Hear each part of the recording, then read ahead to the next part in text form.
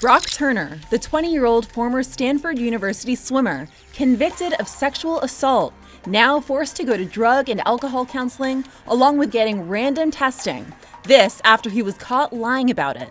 Those requirements added to his probation before his release from jail September 2nd. Just last month, California Judge Aaron Persky sentenced Turner to 6 months in jail. A jury convicting him of sexually assaulting a 23-year-old woman passed out outside a frat house on campus. The nation in shock, many looking at the jail time as way too lenient. That outcry prompting California legislators to introduce a new bill that would make a minimum sentence of 3 years in prison for anyone convicted of sexual assault. Assemblyman Yvonne Lowe telling a university newspaper, "Rape is rape, plain and simple. We have a rape epidemic on our college campuses right now, and we need to stand up and say no more." For Viewer, I'm Paula Vasan.